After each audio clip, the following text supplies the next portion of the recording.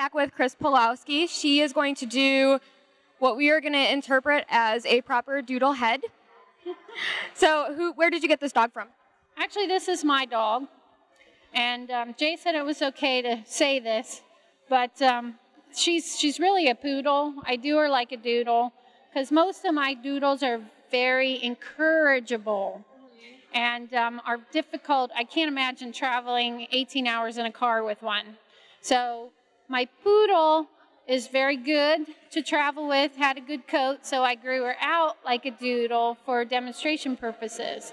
But, I mean... So what you're saying is you could just take your regular old standard poodle and make it look like a doodle without paying $5,000 for a mixed breed dog. You're right on the money there. That's amazing. That's good. Yeah, so you're keeping the best and the no shedding and less matting and all that. Yeah. So. Yeah, and your dog seems very calm compared to most of the doodles that I've worked on in the past. They're very excitable. They're great. You know, they're great. They're just a little wild and sometimes challenging. Not all of them, but most of them are challenging. So what we were going to do is do her head. And what I like to do first is mark out with a 3-blade, 3-skip from the Adam's apple. And I find her just below, like there's her jaw. So I like to stay around her jawline and just come right around. Oops, that was her ear. Come right around and go just behind her ear and get rid of all of that coat around the head. Do that on this side, right around, and right around. And I'm like, there's the back of her ear. So probably, I don't know, maybe from the Adam's apple around to, just below the jawline is probably the best thing to say. To the back of the ear, it looks like. Yep, to the very back of the ear, exactly. And then I took that same 3-blade on the bottom, probably 1/3, 2/3 of the ear, so that because the doodles, they're always matted around the ear. So not all of them, but we can say that a lot of them are, yes. The ones that have the heavier undercoat, like the more golden, and then the heavier poodle combination, they tend to have that cotton/heavy coat, and when they mat, they pelt. And when they pelt and you end up having to shave that off, when you release that, a lot of blood flows through that ear, and they can end up with hematomas. So when I get those heavy-coated doodles in, I typically talk them into the puppy ear. So this is like a preventative for the next time. Yes. So, and they look adorable, but they come back in good shape every appointment. And I say, I know you really like those long ears, but as soon as I feel that heavy ear leather and that thick coat, and I explain what could happen, and I show them how cute it could look, then they're sold, and life is good for me and the doodle. So that was the first kind of marking out that I did with the 3, and then I tipped the ear. Then I'm going to go ahead and put my universal combs on. And I'm going to start with the 3/4, and I'm going to go around her muzzle. All right, and get rid of some of that coat from in front of her eye, down. In front of her eye, down. Now, you've already started with scooping out with, is that a 10-blade around her eyes? Yep, and I can talk about that real quick. What I did is I took the small trimmer on the middle setting, which is about a 10-blade, and I went across from the inside corner to the inside corner. Then I actually took the pocket out from under her eye. I came under like so and cleaned that out, and I did the same thing on this side.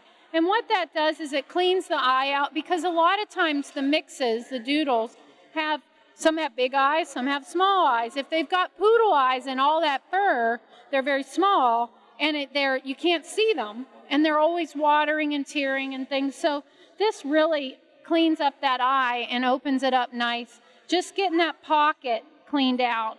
And her in particular, she had the entropion eyelid, one of her eyes I had to have fixed. And so that also helps her in particular. So I also clip all that mess out of their lip line. I take that and clean that, and it helps keep all that stuff out of their mouth. And it just... You also do a 10 there? Yep, use the same blade attachment for that as well. So once I get that done, and I go all the way to the outside corner of each eye, very much like we do the Bichons. So, okay, then we're going to take that blade. I went down, and then I'm going to go back, and I'm going to get rid of that chin hair, because again, another place that the doodles mat terrible is underneath their chins. So I only take the chin hair out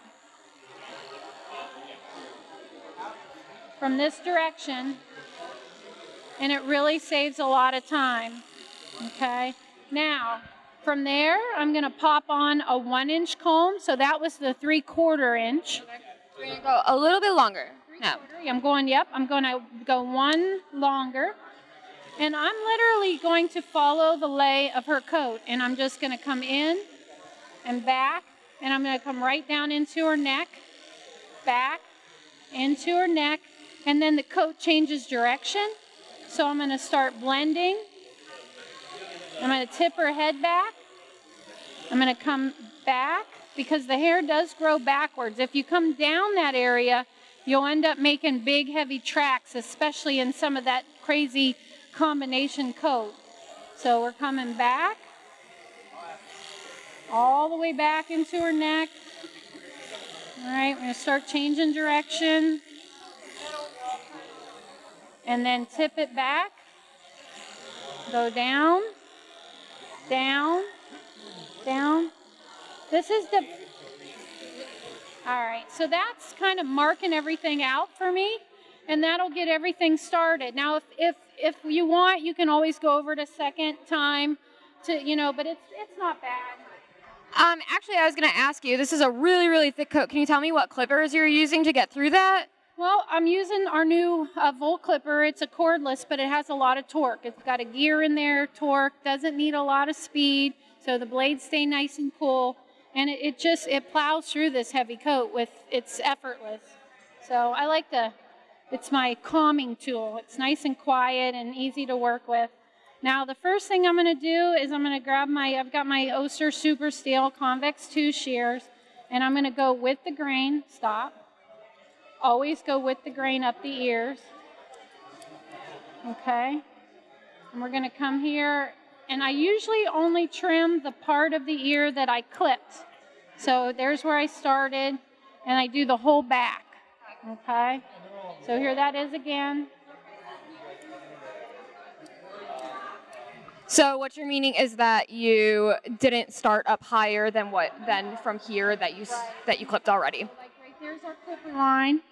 So right here's where I'm going to bring that line, because I want to make sure that this blends into a really nice round head. And if you start marking it out, you're going to separate it. So I want them to see the ear, but I don't want it to be separated. Kind of Bichon-y in a way. Okay. So we did the ears. We marked her out, with the 3 blades. So what I'm going to do first, one, is comb everything back. And we're just going to use that line we started and clean all that up. This is awkward. Okay, and then we're going to take and make sure that we comb all this down, that we find all the hair. We're going to even that all up like so. All right, then we're going to pull all this forward. So that's also going to give a really good separation between where the head and the throat starts. Yeah, and it actually gives a little bit more, the illusion of a little bit more neck when you kind of bring it up to that jawline versus leaving a big heavy. And by where we're starting, you get rid of the matting spot of these doodles. So now hold their mouth shut, angle this back, because, they're always sloppy, messy right in there. So angle it back. And then I'm going to comb this back, and I'll come back with my blending shears and finish this nicer, but I want to get all the hairs that it's popping out right now. Always try and make sure that the point of your scissor is way down past your corner of your eye so that you have less chance of poking them in the eye when you're working. And then I start moving into the head. I pull all this down. And I typically will take my fingers and pull the inside corner of the eye. Come across here like so. Pull. Take it past the eye. And just really work that hair, how it curls into the eye like that. Just really work it, work it, work it. I want to get all that stuff away from their eye. So would you say it's kind of a time saver to be taking off the length with your straight shears and then going in afterwards with your thinners? Is that why you do that? Absolutely, because you're getting a very precise cut. You're taking a lot more hair off than you would, with the blenders. And so a universal comb, I scissor, I finish with my blenders. That's pretty typical. Now, once I'm done here, then I'm going to go ahead and lift everything up. Lift everything. That's some thick hair. Yes, she was bathed fresh this morning. I had her in the tub room at 7 a.m. So we're going to come from this ear, and we're just going to work around, all the way around to the other ear. From this ear, all the way around.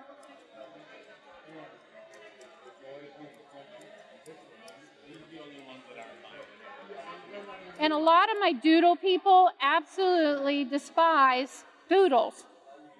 I don't understand that, but that's the way they are. So they look so different. I mean, you would... I know. So I try to flatten this more so than I would on a poodle top knot. So more like a porty-like, you would say? Yeah, kind of porty-ish is probably a better description of my doodle head, but I typically don't leave them quite that heavy, only because they get matted. Don't you think? Yeah. Definitely. So we're going to keep coming. And then I'm going to finish, once I get it kind of where I want it, then I'll go ahead and finish these bangs just to make sure that I have substance and all that good stuff. And just what I'll do is we've made this line, so I'm just going to tilt her head down, stop. Tilt her head.